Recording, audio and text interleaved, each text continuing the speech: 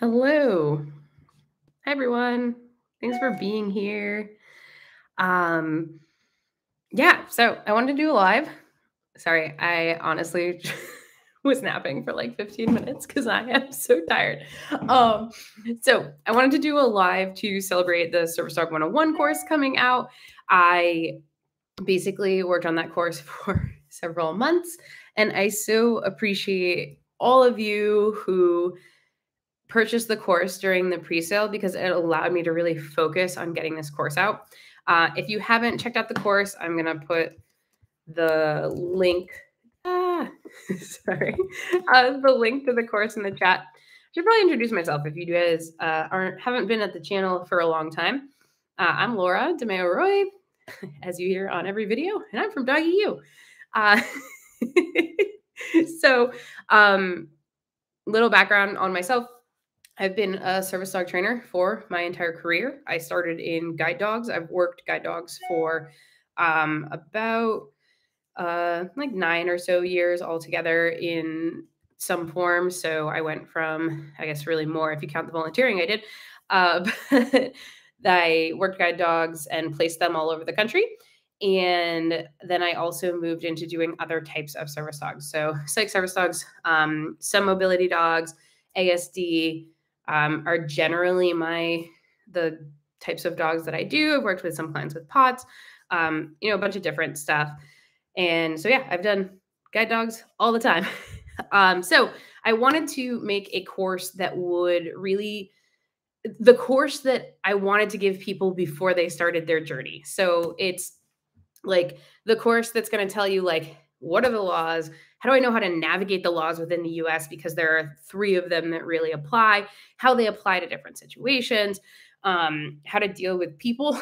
Because when you're doing service dogs, you're going to be dealing with people all the time. I was just out on a video shoot and just constant people chatting, even while there's cameras in your face kind of thing. They want to chat with you. So how to deal with those situations, how to deal with when you're denied access, how to pick a dog, how to assess your own dog. I even have a bonus webinar on my Service Dog 101 course that's a 45-minute look at me doing a service dog puppy test to see how the dog is and whether or not I would recommend this puppy as a service dog. So if that all interests you, the course is on pre-sale until the end of the day. So it's $97 right now. It's going to be $149 tomorrow, which will be the regular price. But I wanted to give a discount for all of you that helped support me through the making of that course. So I appreciate you all that did that. So currently, I am focused completely on education. I make 4 videos or so a month for service dog / pet dog stuff, as well as another 2 to 4 a month for Patreon. So thank you to my Patreon members. There's 700 or something of you. I purposely made it's only $3 a month to join, and that gets you access to all of my private stuff. So all my private videos, my live Q&A every month. And then there's different tiers that also has like a deep dive, which today I did a deep dive for those Inner Circle and Elite members. Any hoops, that's my stuff. So I'm going to open it for questions. There was a question on here before it started, and now it's not here. But it was about going to the bathroom, teaching your dog to go to the bathroom. So I'm going to start with that one. I'm not going to get it totally right because I thought I was going to be able to read it off of the chat. But I'm going to talk about that. But first, go over to the chat and just let me know where you're coming from, where you are in your service dog journey, so I can, kind of get an idea of who's here. Maybe how long you've been following along with Doggy U, so I can get kind of an idea of who's hanging out today. So while you're doing that, let's talk about bathroom stuff. So it was a person that had a question about using their dog won't go to the bathroom outside of their regular area. So like they'll go to the bathroom like on cue at home, but they're not going to the bathroom when they're out and about. When we have a dog and then we're dealing with any bathroom stuff, because like service dogs, I want them to be able to go on cue anywhere on leash. So with that, I want them the way that I deal with that, sorry, I am totally incapable of reading the things on the side and talking at the same time. Okay, let me focus on this part and then I will read all the things on the side. So if I have a bathroom issue, I pretend that I'm going back to square one with bathroom stuff. So I'm pretending that I'm having a puppy that I'm trying to train at home. With that, if I know, I need to get the dog to go to the bathroom in a specific location or on a specific substrate, like gravel or pavement or whatever, then I'm going back to like potty training 101. And that means that I am going to take the time when I know it is most likely that my dog has to go to the bathroom. I am going to bring them to the location that I needed them to go to the bathroom. And that's in the morning. After your dog has slept all night, they likely need to go to the bathroom. So for this particular person who needs them to go to the bathroom, not at their house, what I'm going to do is I'm going to, and this is a pain in the butt, like no training is like magical, quick fix type of stuff. Like all of it is work, right? So what I'm going to do is I am going to get my dog in the car in the morning, put them in the car before they go to the bathroom, and I'm going to drive them 2 minutes from home, take them out, give them how much leash I let them, go to the bathroom on. Typically for me, that would be a 6-foot leash. Give them their busy cue. If they don't go to the bathroom, I put them back in the crate. I wait 15 minutes. I bring them back out. I do it again until they go. I recommend doing that on a weekend when you're not working, if you don't work weekends or whatever day you're not working, to practice, because you're going to be hanging out for a while if your dog doesn't go immediately. So that's kind of how I'd handle that problem, or any problem like that is a result of needing to go to the bathroom. But first, I'd make sure that my bathroom is on cue. Cool. All right, let me just read some of these comments over here because they're coming in fast and furious. The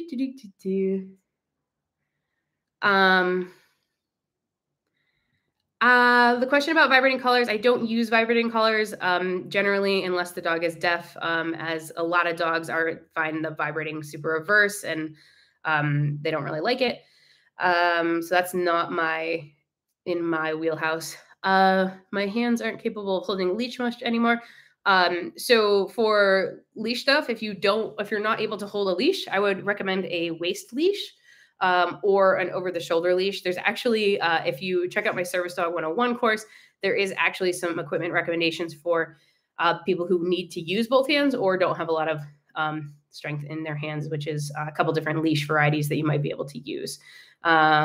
Tucson, yeah, I'm imagining it's hot. It is miserably raining outside today here in Connecticut. Hi from Florida. All right. Do you have something on how to get my service dog to go under my head when having a seizure? I'm in the Adirondacks of New York. No real trainers here.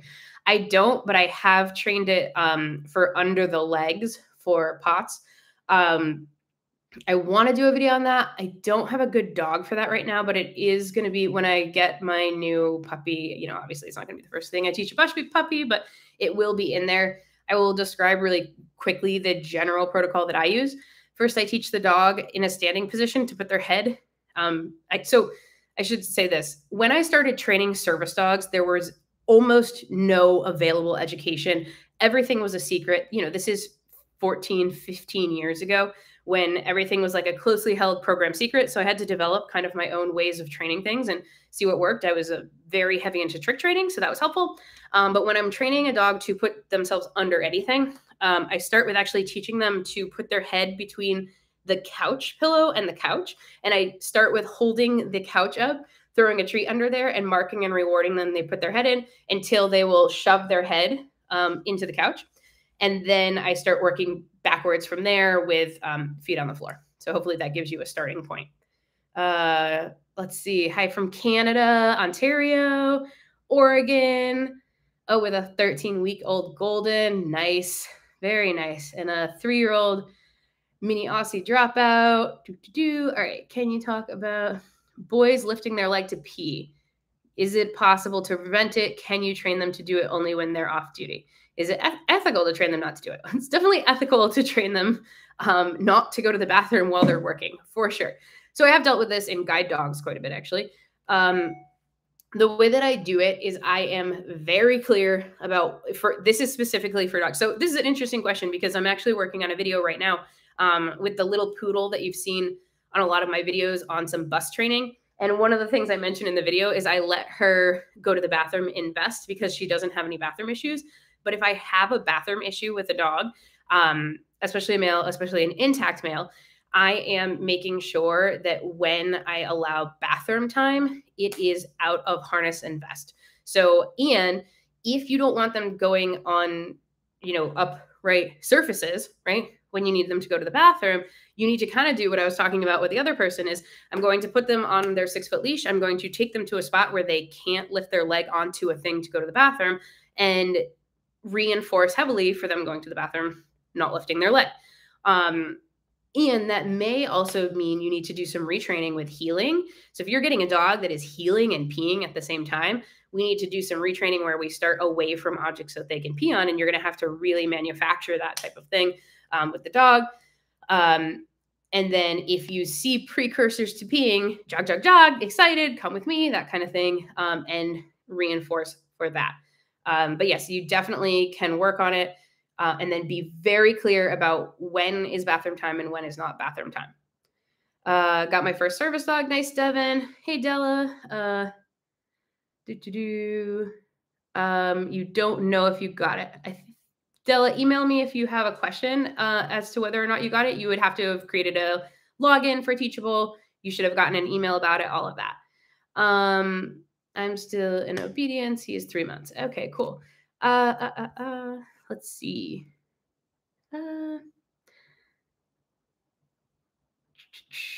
Hi from Missouri. I'm researching, so when the time comes, I can train my own pet some tasks to help with my disability. Awesome. Yeah, and Anna, Service Dog 101 is really set up for someone who is at the start of their journey. It's also really good if you're a trainer that's doing pet dogs and interested in going into the service dog realm of things.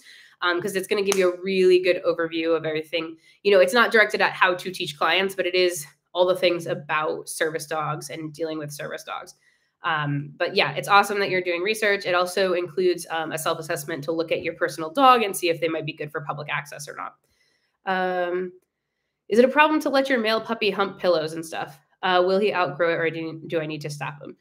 So yeah, so it really depends on how old your dog is. I don't think it's a problem to require or to allow him to have a pillow that they hump sometimes. But it's a symptom of something else, right? So if your dog is over aroused, I would think about how can I teach him an appropriate way to deal with those emotions and or not put him in situations where he is super overexcited. So it's only a problem if it's a problem, but it's probably something that I would interrupt and offer another solution for. Yeah. How do I train my dog if I can't bend down? So this person, Brandis, I hope I'm saying that right. I have a lower back issue. How do I train my dog if I cannot bend down? Common thing. You're not the only one.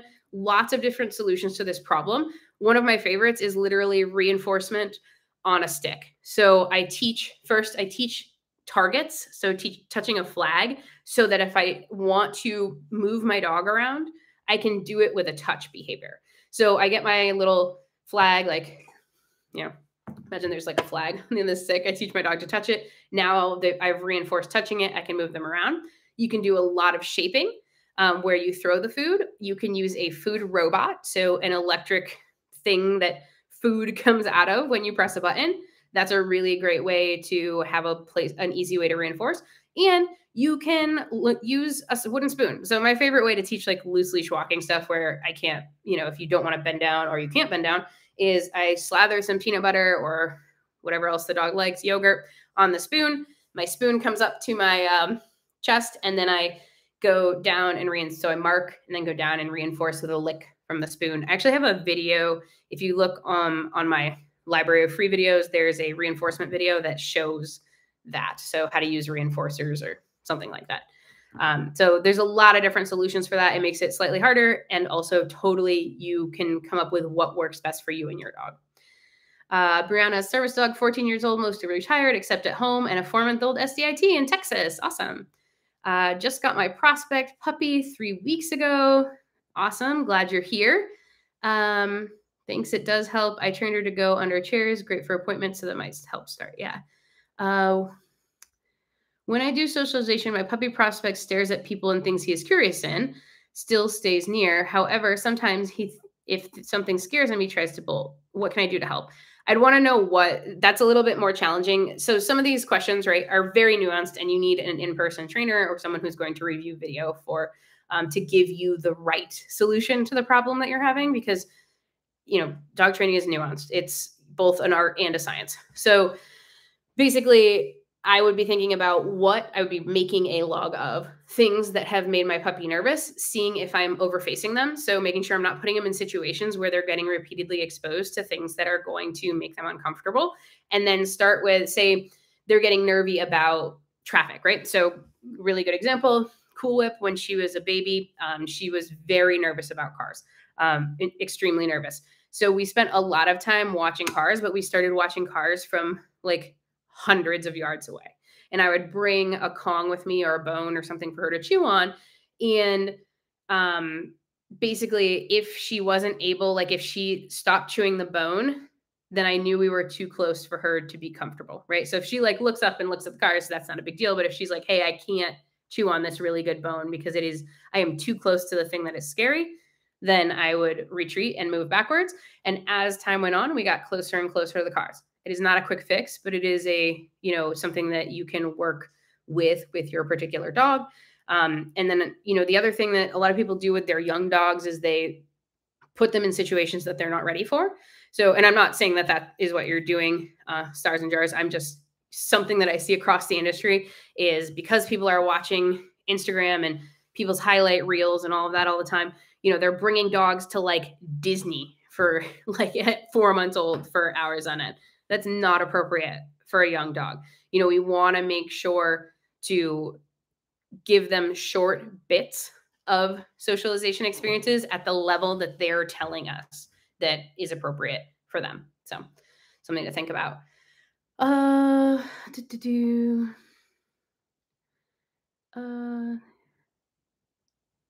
thank you for answering your question. You're welcome. Super. Does this go into multiple task training? No. So Jacqueline, you asked the question, does this Service Dog 101 go into multiple task training? Absolutely not. This is not a training. And if you go to the website, it does say that very explicitly. This is not a dog training course. This is not, if you're looking how to train a particular task, this is not that course. This course is for the person that is looking to better understand how to go through life with a service dog, what the phases of having a service dog are from puppyhood to adulthood, how to interact with your family, let them know you're getting a service dog, that kind of thing. I will have training courses out next year. I'll be starting with that. However, this is not a how to train your dog course. This is a basically human training course on how to navigate the world with a service dog. So just to be super clear.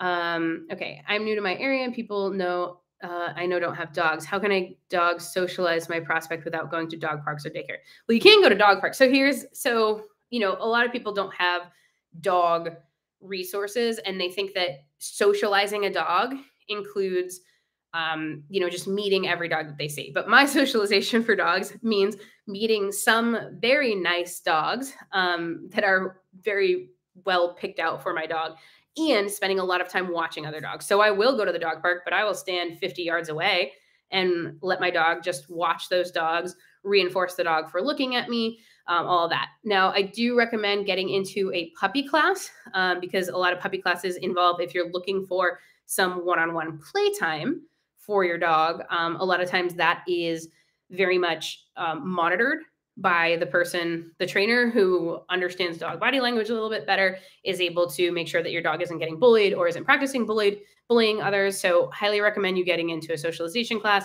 But for actually socialization is much more than seeing just dogs or meeting dogs. It is watching that dogs exist, watching that people exist of all types, all sizes, children, old or people, all of that.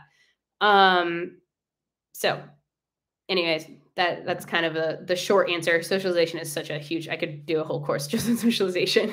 Let's see. I've been a service dog handler for 6 years, but I noticed that you can get CEUs from the course, and that's really awesome to me. Yeah. So I did, this was obviously my first course, and I applied through CPD-TKA, which is one of the certifications that I hold, and it will give you 4 CEUs for this course. When I'm talking about the course, it is 11 sections, of course, and Each one covers a different topic related to service dogs. If you go to the link that I put down, since a bunch of new people are on, I'll just drop it again. You can go down to the bottom and you'll be able to see all of the different sections of the course. But yeah, it's about, depending on how, like there's video portions, there's videos and slide portions, and then there's reading portions. And the whole thing should take you anywhere between like 4.5, 5 hours to like 7-ish hours or so. It's quite a bit of content. But it's all curated, instead of having to hunt and peck around the internet. Like that's part of the reason I made this course is like, you can get a lot of free resources online. I provide a lot of free resources, right? But if you don't want to like take tidbits from everywhere, you can find all the information that you need in one place. And that's what this course is.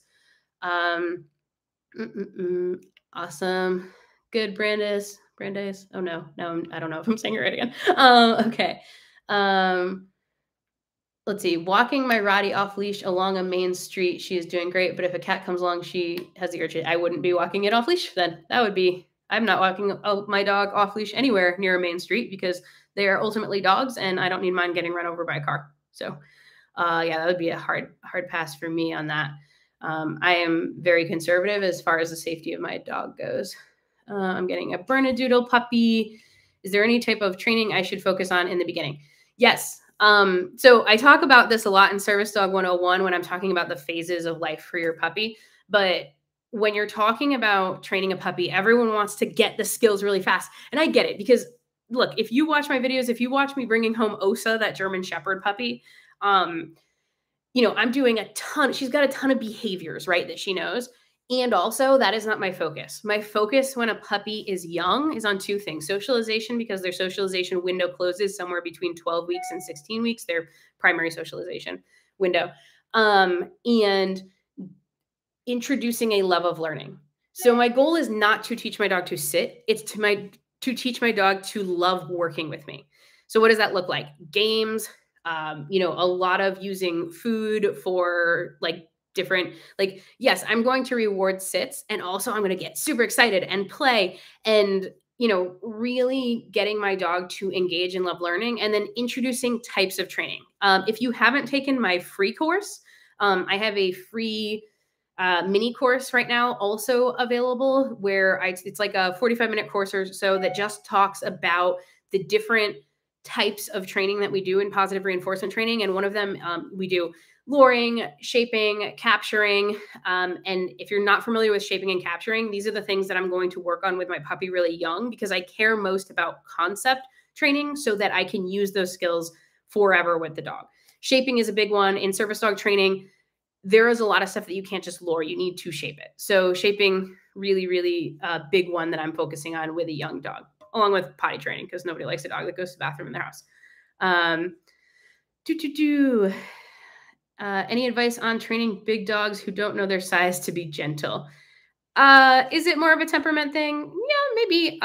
Yes, it does depend on the dog. Oh my gosh, I lost stuff.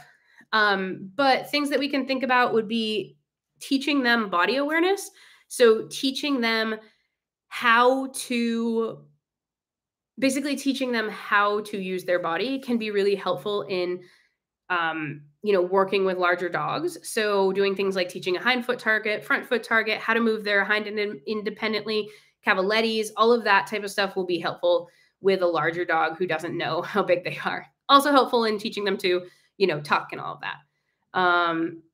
So you asked about the full price of the course. So the full price of the course after today, so after this pre-sale will be $149. Right now it is on pre-sale for $97, so under $100.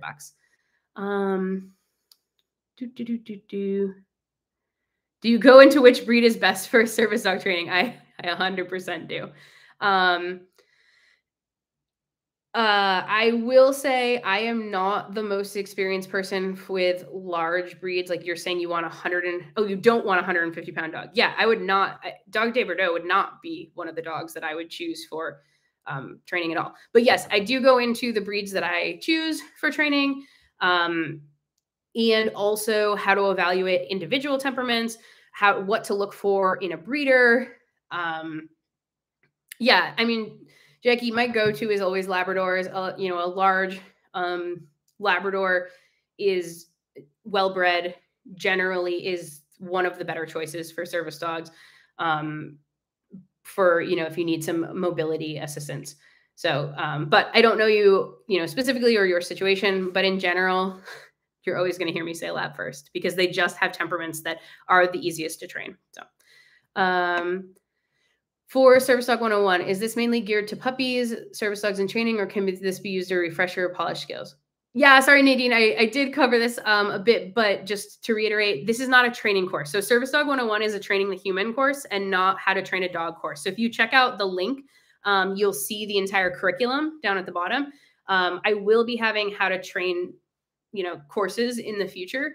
But this one is much more geared towards how to navigate the world with a service dog versus how to specifically train a service dog, though there are some little bits of training stuff in there, just as the nature of things. I'm currently in a puppy class, and literally the class only has 3 golden doodles. He's the only Dalmatian, the youngest. Yeah, so you might have to get creative. Look for service dog meetups, look for breed meetups at like meetup.com or on Facebook or your local area. Hi, I know the norm is to have 1 service dog, but I'm currently training 2 at the same time due to multiple health issues. Have you ever had experience team training? I have not, totally legal to do that. The situations in which I've seen it work best is 1 smaller dog for like scent-based training and 1 larger dog for certain other types of issues that we might have. But I would not say dual training service dogs is my specialty, just because handling 1 dog in and of itself for most people is enough work for them to be able to manage. So advice for training my Morkie to be a service dog for my tics, PTSD, anxiety, and other things. Yeah, actually, so if you're Casey Marie, if you're on my Patreon page, there are a lot of videos on how to teach blocking, how to start doing a nose boop for alerting behavior. And I'm actually in the process right now of starting an entire training course. So my next course is likely going to be one on training behavior interruptions and alerts. So how to train a nose boop interruption to interrupt behavior or bring attention to a certain behavior. So that, stay tuned for that. But also if you're on Patreon, some of that stuff is over there already. My service dog prospect is 9 weeks old. What do you recommend we start on and how do I build a bond? Hey, Devin, I just talked about that with the last one. I'm not sure if you popped on for that, but, rewatch the beginning of this one because I talked quite a bit about how I would want to basically build excitement for learning. So, and also check out my video if you look on YouTube and put in Doggy U, service dog puppy, a video that will come up that talks about what I'm doing when I first get my puppy old. It's actually like what I do at 8 weeks with a new puppy or something like that. Hi from New Jersey. Oh, you're close to me. How would you handle friends and family not understanding the importance of public access or objecting to me feeling the need to bring my PTSD service dog with me ever? Yeah, so I talk about that a little bit in Service Dog 101. Family dynamics can be really, really challenging, but I think bringing that out in the open is the best way to do it. So first, understanding what they're like. A lot of people just don't understand and have questions. So part of what I did with Service Dog 101 is I wanted you to be educated enough that you can answer the questions that other people are going to ask of you and be comfortable doing that. So the more educated you are about service dogs, which I'm not assuming that you're not or anything like that, the better. But also sitting them down, talking to them about your needs and why and what benefit you're getting from the service dog, if that's the relationship with your family that you have. Family dynamics are a little bit more challenging, and sometimes working with a therapist on this kind of thing can be, also a really good option.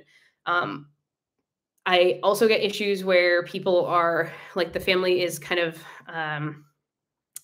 inhibiting the training with the dog.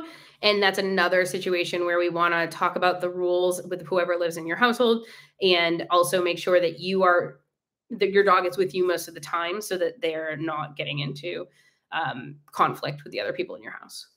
I've had 5 service dogs. I trained the last one myself and doing the same now. My last was a Lab Bulldog mix, and one is a Lab, and he's certainly different. Any advice on Labrador specific training? Yeah, Labs are my favorite.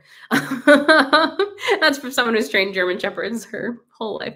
Not that I don't like German Shepherds. I just like the right lab for service dog training a little bit more. It's just easier for most people to train.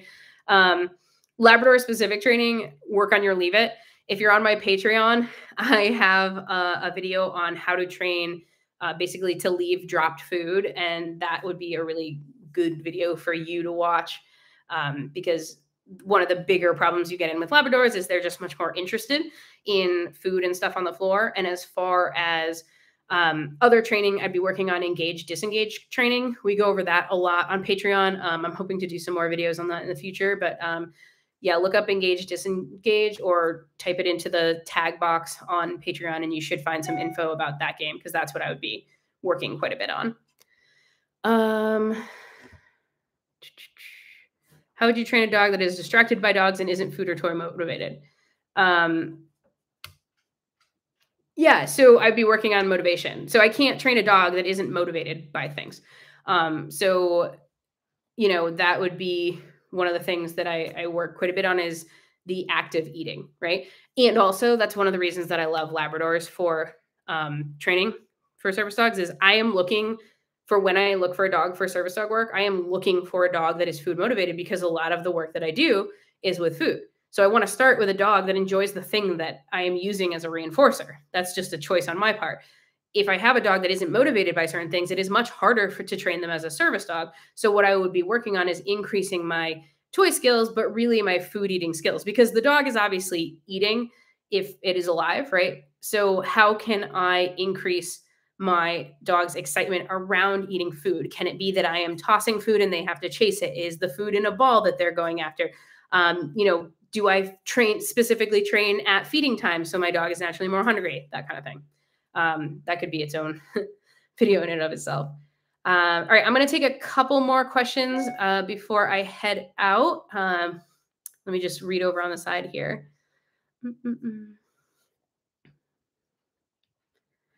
So my service dog prospect loves to say hi to strangers, but he's excited. He wants to play with them. I don't let my dog say hi to other people on leash, period. Yeah, with, hey, Cools. Hey, baby girl. Cool, I wanted to join here. So if my dog is off leash in the home with somebody else playing whatever, I allow them to, you know, say hi to people. And I practice that quite a bit with, you know, controlled environments, but I don't let my service dog prospects say hi to people out in the field because in real life, they're not going to be able to say hi to people as part of their job. So, all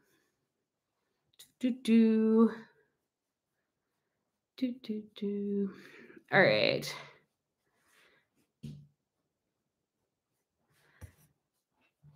Having trouble understanding the boundary between on and off duty. I have a video on this about, well, a little bit. I have a video on how I use equipment, but basically what I do is I will put the dog on a short leash, flat collar is what I generally work in, but whatever equipment you're working your dog in, and a vest. I do some very focused exercises on healing, being around me, that kind of thing. And then I take all of that off and give them their free cue. And I do that repeatedly until they understand, like, this is time for me to be a dog. This is time for me to engage with my human. As far as other people, that's all about using your words. And that I know is hard. And I actually talk quite a bit about this in Service Dog 101 is how do we practice using our words so that we can talk to other people about, you know, not petting our service dog or ultimately walking away and saying, hey, I'm sorry, I'm training, and walking away. All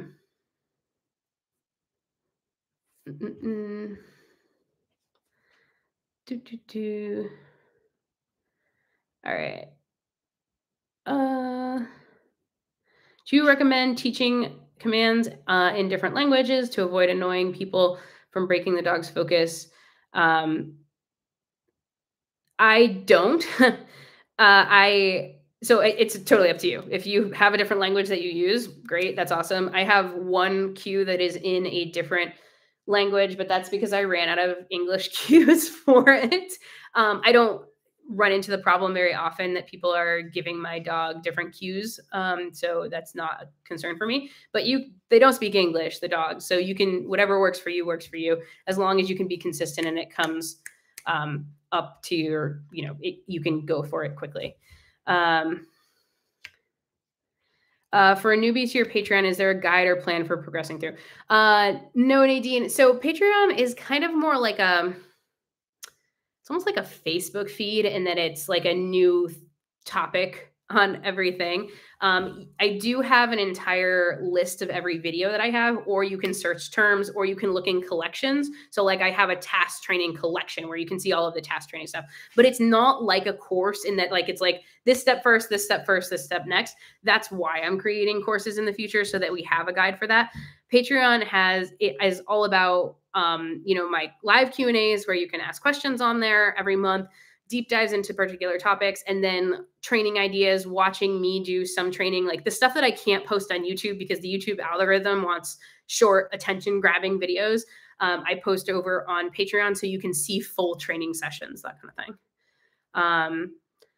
thing. Della, should I have my prospect before starting this, or can I just train me while waiting for the prospect? Absolutely. This is a pre-prospect thing. Absolutely. You can definitely start this now. It is designed so that people who don't have a dog yet are going to get all of the information they need. Now, it can definitely be for people who already have a dog, but the ideal time to do Service Dog 101 is even before you pick out a dog. It's got all the information you need to make a good choice about the candidate that you're looking for. Let's see. Have a plane trip coming up with my service dog in training on the 10th of November. Still whines occasionally when passing dogs. Is there anything you suggest? Engage, disengage all day long for the next until you fly kind of thing. If you're not familiar with engage, disengage, again, check out my Patreon or type engage, disengage into Google. But that would be the game I'd be working on a ton. It is what makes, if you see any of my dogs' videos where they're completely ignoring everything, that is the game that makes that happen. Oh, yeah, and I also make sure that, so Brianna says, I make sure puppy's got something on that states in training and leash wrap in the way that states SDIT. Let's see. That's hurt. I can't read that whole thing. Okay, so I am actually heading out this weekend for a 2-month-long trip across the country. Taking a little bit of some downtime and a break because it's been crazy over here. So yeah, so I'm gonna head out and try and pack my car in the rain for this trip. But I want to thank you all for being here and being part of the Q&A. If you like Q&As and you want more and you have more questions, definitely check out the Patreon. You can find that at patreon.com/doggyu. And I hope you are interested in the course. Again, today is the last day to purchase the course, and on pre-sale, and otherwise it'll be normal price as of tomorrow. So thank you all so much for being here, and you all have an awesome day. All right. Happy training.